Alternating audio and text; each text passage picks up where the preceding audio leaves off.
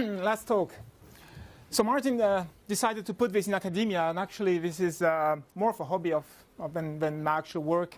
So what we wanted to work with my colleague Enrico Rebiola is using a very high stability clock source, which is the DCF77 low frequency, very low frequency emitter in Germany, for measuring ionosphere altitude variations. And that was actually decided during one of our barbecue parties in the lab when Enrico was discussing with me about his PhD on measuring Lorentz signals and being able to separate the ionospheric wave from the surface ground propagating wave. So basically what we wanted to say is, okay, he did this like 25, 30 years ago as a PhD. Can we do it nowadays with a sound card? So that was the original insight into this topic. And maybe some of you remember that a couple of years ago I discussed GPS reception.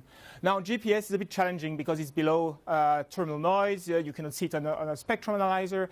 But the basic insight was that if you could collect the raw carrier signal from the GPS, well, GPS is basically a collection of atomic clocks in the space, and you could do some nice physics. So a bit later now, Laurent Listarky here from CNES has published in one of his reviews what physics you can do on GPS usage, and this is all based on GNSS SDR.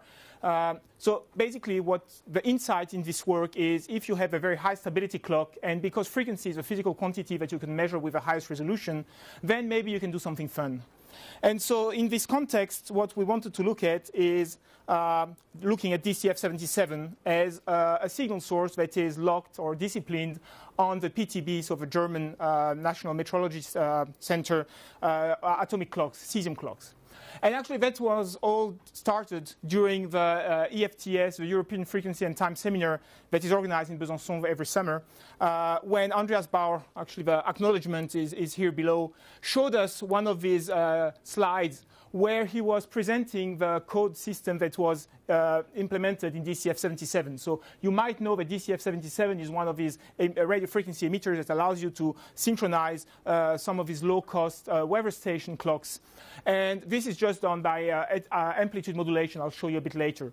But what Andreas showed during his presentation was that if you just look at the carrier with this amplitude modulation, you have a narrow band signal, which is basically just the timing signal once every second. And you're not going to do good positioning with this because you have a very high stability frequency, but your timing capability is very poor because nothing looks more similar from one sign period than another sign period. So you have no timing capability. And what they did at PTB, or the people running DCF77, is that they added a pseudo-random phase noise over the carrier, which is amplitude modulated. And when you've been working for a year on GPS and reading over documentation of GPS, that just jumps on you as a typical spectrum spreading using phase modulation and pseudo-random phase modulation. So when we had a look at this with Enrico, we said we have to try to do this and do this as easy as possible. So what we want to do here is to have access to the raw signal from DCF77 and implement not the basic amplitude modulation detection that everyone has been doing maybe, but the more fancy phase modulation detection. And why did we do this? Well, if you look at the literature, it's been very well known, and I think that people are forgetting this a little bit. Actually, I have never been introduced to this before this work, is that in the 60s, people were very much interested in very low frequency propagation. They were looking at ionosphere altitude because these waves are bouncing over the ionosphere. And if you look in the older literature, you see that between daylight and nighttime and daytime, ionosphere changes altitude because ionization due to cosmic rays from the sun will change the electronic density in the ionosphere. And basically you have a 20-kilometer altitude variation in addition to reflection capability change due to electron density. So what we want to do here in this work is we have this very high stability clock source located in Mainflingen, Germany. And we are located in Besançon, 370 kilometers away, and we have this beautiful cesium-locked oscillator that generates a carrier wave with a 50 kilowatt emitter. And we wonder whether we could do something more interesting than simply synchronizing a weather station clock by looking at the time of flight of this wave. And this requires, of course, accurate timing because carrier frequency is one story, but if you want to do some timing, you need to have some sort of time of flight measurement, and this is where the carrier phase measurement will be involved. So just to get an order of magnitude, what are we looking for? We're considering DCF77, 370 kilometer away from me, a ground wave propagating around 100 microseconds. And if you make this wave bounce over ionosphere, it will take another 100 microseconds additional to go to the ionosphere and back to me. And if the ionosphere moves by about 20 kilometers, you could expect some variation of day to night variation of about an additional 95 microseconds. So the question is, can we time the signal generated by DCF77 received in Besançon by better than or much better than 100 microseconds? That's a question. With a few approximation, you consider that the wave is propagating at velocity in a vacuum, and you assume that the ground wave delay is negligible with respect to what we're looking at. So that's really the objective of this work. So the first thing I would like to introduce, I know this is not a top session about antennas, but again, for someone who's been raised with VHF antenna, microwave antenna, for me an antenna is a 50 ohm or 75 ohm piece of wire, which is usually resonant. And when you go back to this 3 kilometer wavelength signal, any antenna will be much, much shorter than the wavelength. And if you go back in the literature, you know, or you might find that such antennas are necessarily high quality factor antennas, which for someone raised in VHF and SHF is usually a poor thing. You don't like high resonance antenna because they are narrow band, and usually we want wide band signals to have a lot of information content, like Shannon told us. And so on the one hand, we have these narrow band antennas, but actually narrow band is good for SDR because narrow band in SDR will allow you to select only one signal and get rid of all the very old, the very low frequency signals that might prevent us from receiving DCF77. So we have this high quality factor antenna, which is simply a coil which is made resonant. The other thing that is not usual to us, or at least to me, is that these antennas are very high impedance. If you calculate the impedance at anti-resonance of the system, it's 125 kilo ohm. So you need an adaptation circuit, so just field effect transistor that has a very high impedance that will generate a low impedance output, and this you can feed directly to the sound card of your PC. Now, if you do this in the lab, well, you get a lot of signals, basically because your cathode ray screen is generating signal, your switching supply is generating. That was the first discussion this morning. So you need to take the antenna outdoor. So you go through the emergency exit outdoor that gets out of my lab, put the antenna outside, and if I put the antenna like 3-5 kilometers away from the lab, then I get my signal from DCF77. So at least with respect to GPS, with DCF77, I can take a spectrum analyzer and just have a look at the signal, and I see it. So now I have a signal, I want to decode it. So I steal a lock-in amplifier from one of my colleagues, I take a synthesizer, and I simply generate 77.5 kilohertz, the DCF77 carrier frequency. And surely enough, on the oscilloscope, I see my amplitude modulated signal. These are the amplitude drops once every second.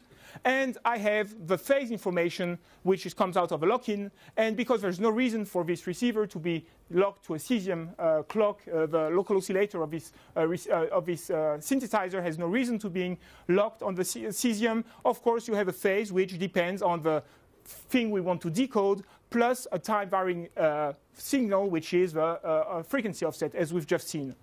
But because I'm in a time and frequency lab, I'm lucky enough to have access to a cesium clock. So now I take a cesium clock, I lock the synthesizer on a cesium clock, and surely enough, PTB has a cesium clock which is locked to the Besançon Observatory clock. Of course, these two clocks are used to generate time. So these are synchronized, or at least they have a very slow drift. So basically, we can get amplitude modulation, phase modulation, and this is just my locking output, my locking amplifier output. There's not much I can do out of this.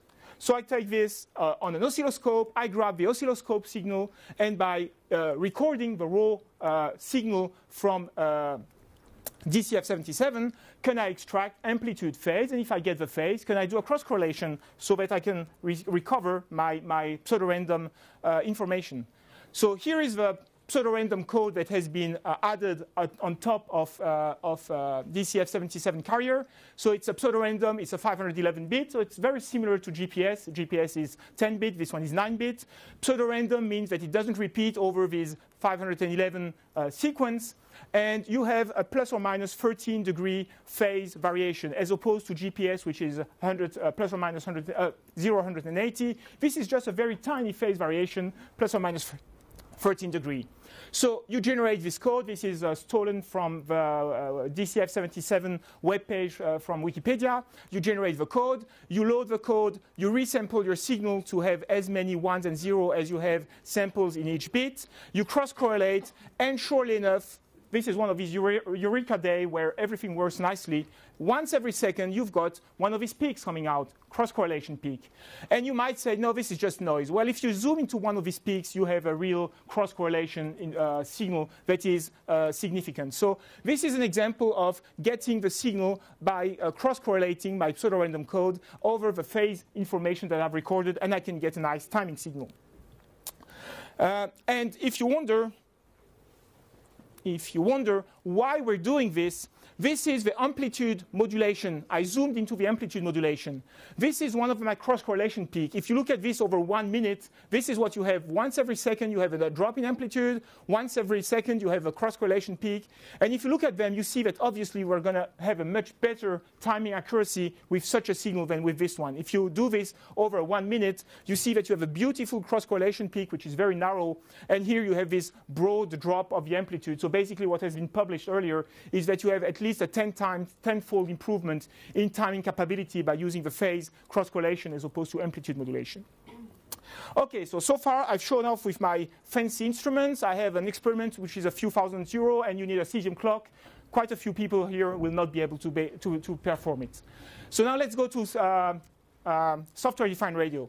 I want to do this now. I have my locking amplifier with my cesium-locked source, and I want to compare the result with a sound card. And again, my sound card has a local oscillator, which has no reason of being locked on cesium. So I need to compare my sound card recording with some sort of time reference. And the obvious time reference is 1 PPS, 1 pulse per second coming from the GPS. I have one of these cheap U-Blocks receivers. U-Blocks is a Swiss company making very good GPS receivers. This is for 80 euro, you can get a phase output, a phase locked a GPS receiver, which a 1 PPS signal, which is, I've measured it to be plus or minus 30 nanoseconds. So you have a very good time reference. And so again, we do the same thing. We have our audio signal, because I have a sound card that can record at 192 kilohertz. I am within Nyquist theorem of 2 samples for a 77.5 kilohertz carrier frequency. I do a frequency translating Fourier filter, and I just record magnitude and phase out of this signal. And if I do this, I will try to tune the frequency translating Fourier filter so that I get, well, I compensate for this 192 kilohertz offset from the wanted frequency. Now, as I just mentioned during the session panel, one of the things that always baffles me with this translating Fourier filter is, shall I put plus 77 or minus 77? I always do it wrong, and I have to try it twice. What is the sign of the frequency offset that you have to put in the frequency filter? And somehow, in this case, it worked. Whatever I put, plus or minus 77.5. And this is obvious once you realize that you've recorded a real signal. This is not an IQ output, a complex output. It's a real signal. A real signal is even. So you have the same component on the positive frequency and the negative frequency. So whether you put plus 77 or minus 77, you always end up having one of the information component into the baseband. And so for this once, we can do whatever we want, plus or minus sign, and you end up having a nice signal. So you do this, and the first time you do this, you get once every second the amplitude drop, and this is your phase from the recording, and you try playing with this delta F that you cannot read here. So originally, I'm slightly off frequency with an offset of 0 hertz. I try to move it closer, so let's say 1 hertz. We're removing this phase offset. We're getting better. Whoops, I went too far. And at the end, you can compensate for the phase offset of due to the difference between local oscillator of a sound card and DCF77. So 15 ppm is not too bad. It's much better than most DVB-T receivers. So now I can get my phase information, and again, same story. I have my 1 PPS, one pulse per second from GPS. I have my amplitude signals. Somehow, I don't know why, but if I do have two sources, I get out of sync sometimes in the graphical display. I don't know why. And the green is the phase. So I don't want, I'm going to show you, I've been running this since October. So I don't want to tune manually the frequency offsets every time. So what I did here is a very ugly, what I'm doing here is I'm recording using GNU Radio and then I process in MATLAB. I have easier thought in Octave rather than working directly in C++. So I find it easier to record the data and then process them. So what I'm doing here is I'm recording the raw data. I'm having a local oscillator, 77.5 kilohertz, and I'm shifting by a discrete time my DCF 77 signal, and I low-pass filter, then I decimate. So basically here I reproduce the translating FEAR filter. That's easy enough.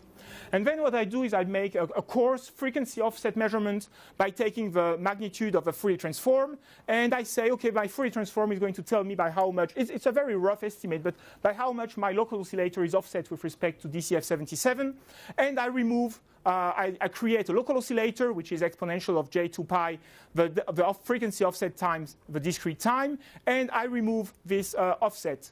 And then once I've removed this coarse frequency offset, I make a linear fit of the phase, the resulting phase, and once again I remove the average value of this linear fit of a phase, which is an accurate or precise frequency difference estimate. And if I do this, I have my offset corrected phase information. If I cross-correlate this signal, I get my beautiful cross-correlation peaks once every second. So I can do the same thing we did with a lock-in amplifier, with a sound card, and all this will be referenced to the 1 PPS of GPS by recording on a stereo sound card. On one channel, I record DCF77. On the second channel, I record GPS. And I can measure here the difference between GPS and 1 PPS. At some point, you sometimes have a slight offset of a phase. Sometimes you lose some of these cross-correlation peaks, and your timing will go away. But if you run a median filter on this thing, you will find the median value, and it will give you a pretty good idea of what the phase, so the timestamp is, so the time delay is. And this is an example of a 3-day measurement where I have on top the lock-in amplifier, so the high-quality, high-grade lock-in amplifier. And on the bottom, this is the output of my sound card. So you see that the results are pretty consistent. You have here daytime, nighttime. So indeed, I can measure some sort of fluctuation of the ionosphere during nighttime with respect to daytime. And what you cannot see here below the text is the resolution, the timing resolution, is about 9 microseconds. If you remember, I was claiming that the daytime to nighttime variation is about 100 microseconds, so we have 10 times better time resolution by using this cross-correlation technique. So this is, what do I want to say here? This was done in September. This was my very first measurement in September. I had to leave for a 3-week trip in end of September, October. And unfortunately for you, I will not be able to show you any better result than this, because since October it's been winter. In winter, ionosphere is not stable, and I have to wait for the spring to come back to have again these measurements. I was hoping that yesterday maybe the sun might be helpful, but no, not yet. We have to wait a few more weeks before the ionosphere shows again this high stability during daytime. Now, one of the thing here is that not everyone has access to 192 kilohertz sound cards. So, of course, we all seen that we have these DVB-T receivers, and these DVB-T receivers, they also allow me to sample at 2 megasample per second. So with 2 megasample per second, I can timestamp the GPS 1 PPS with a much better accuracy, because now I have 500 nanosecond resolution. However, I'm losing in quantification resolution because I'm going from a 16-bit sound card to an 8-bit A to D converter. So will the 8-bit A to D converter from the RTL 2832U be enough to get my signal out of, so my ground wave out of my air wave out of my ground wave? And we've seen that the antenna is a high quality factor bandpass filter, so will I be able to get rid of a jammer here? So we did this, and actually I'm putting this as a provocation for the Osmo SDR people in the room, because I couldn't get the direct sampling function to work with the GNU radio block.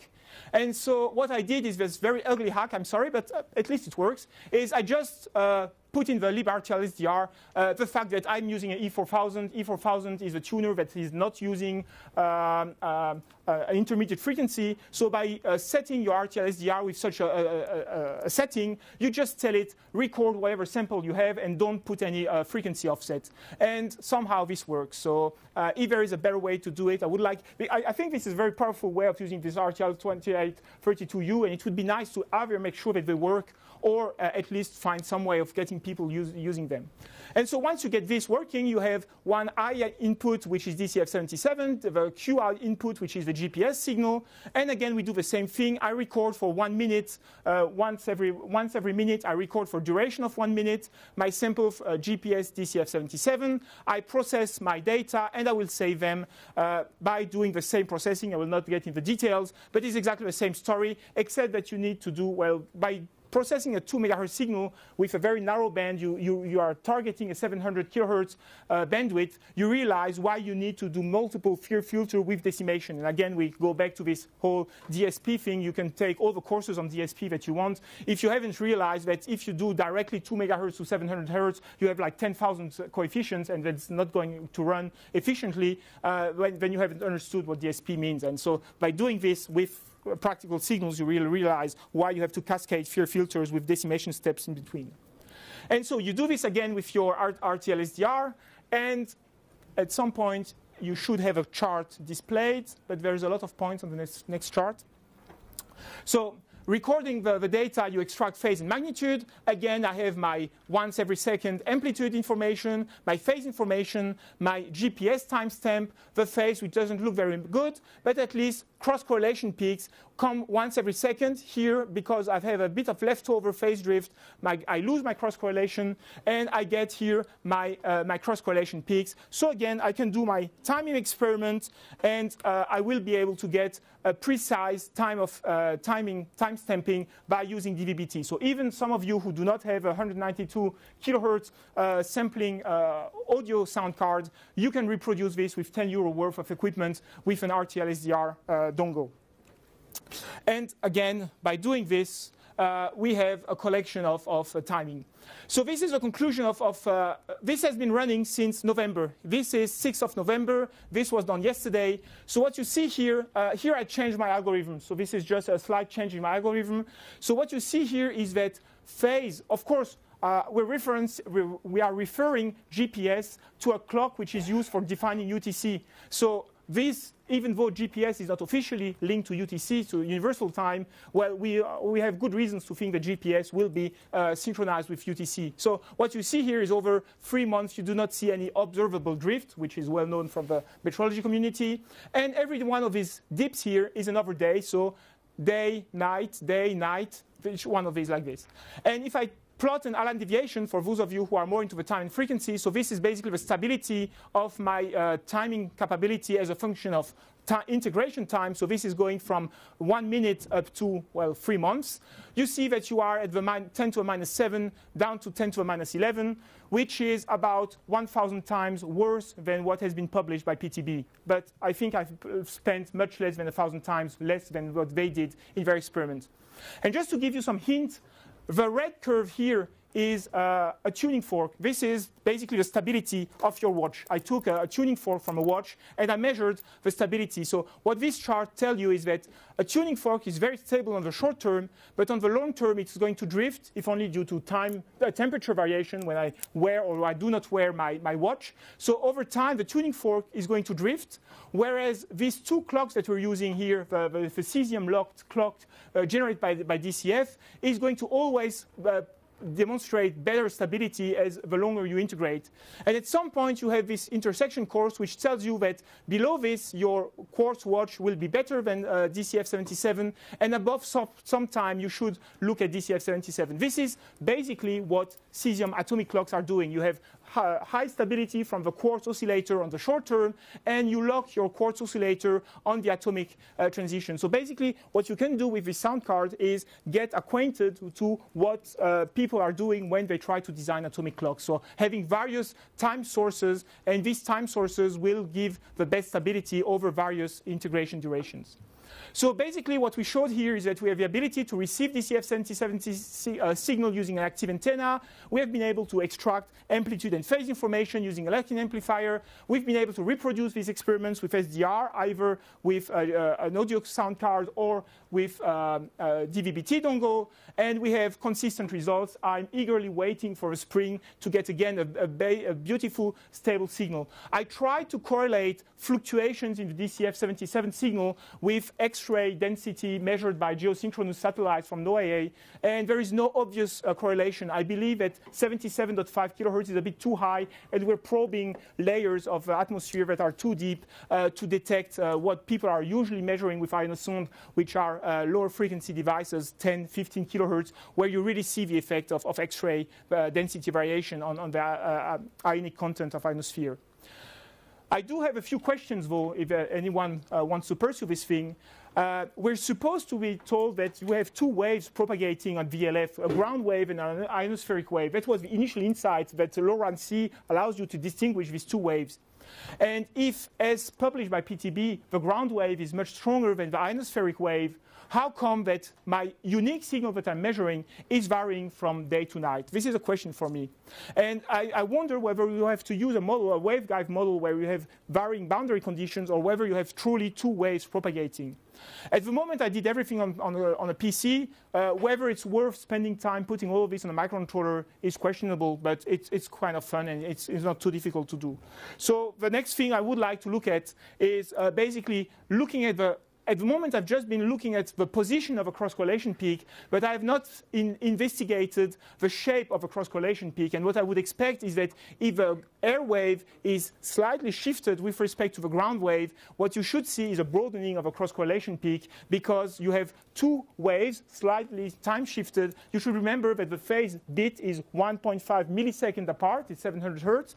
These are 100 microsecond time delay, so you will not be able to see the two cross-correlation peak separate, but you should be able to see some sort of cross-correlation peak broadening as a function of this air wave and ground wave separation. So this is still open to questions. So basically what I wanted to show you is that you can get involved into this electrical phenomena in atmosphere, involved in this topic while investigating software-defined radio. Just, I've put this, of course, the slides are on my website and on the FOSDEM website. There has been a very extensive literature on this topic, but I haven't seen anyone trying to tackle the issue of, can anyone reproduce these experiments? Usually these are very fancy experiments with rather fancy equipment, and I believe that this is a topic that would be worth investigating by more people, especially because very low frequency communication has lost some of its appeal since everyone is looking at high bandwidth transmissions, and nevertheless low frequency is a very amusing topic. So with this, I thank you for staying all the way to the end of the talk, and if there is any question, I will be happy to answer. Thank you.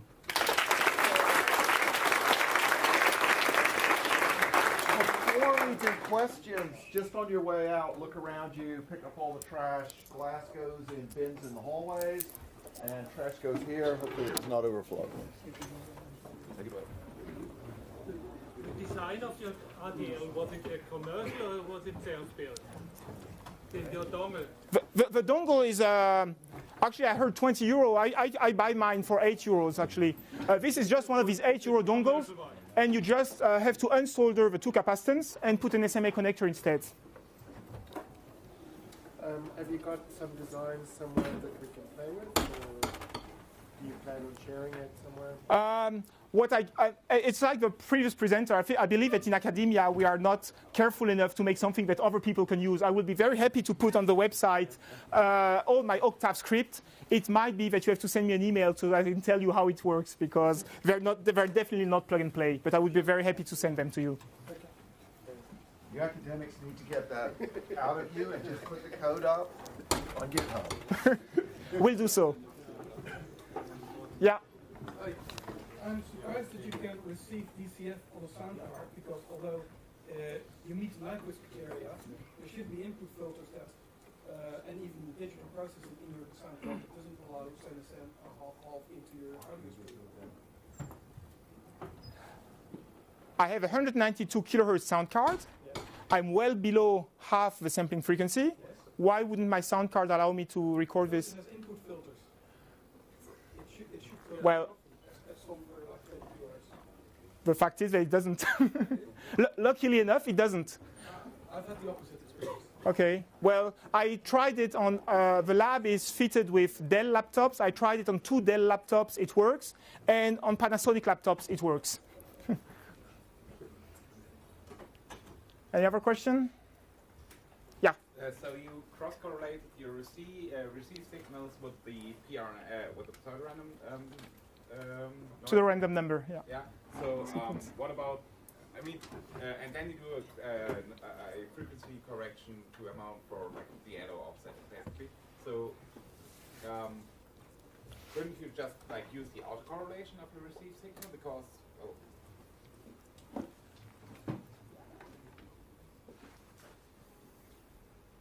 The first time I did this, before I was even sure that my pseudo-random number generator was correct, the first thing I did was I autocorrelated to see if I could get my peaks once every second. The question about using directly because then once I got my autocorrelation, I wanted the cross-correlation to work. Like with GPS, you can only get the cross-correlation if you correct for a phase. And then I forgot returning back to the autocorrelation. I wonder whether what you can grab out of the autocorrelation, it could be. But at some point, I want to compare this autocorrelation with the GPS tag.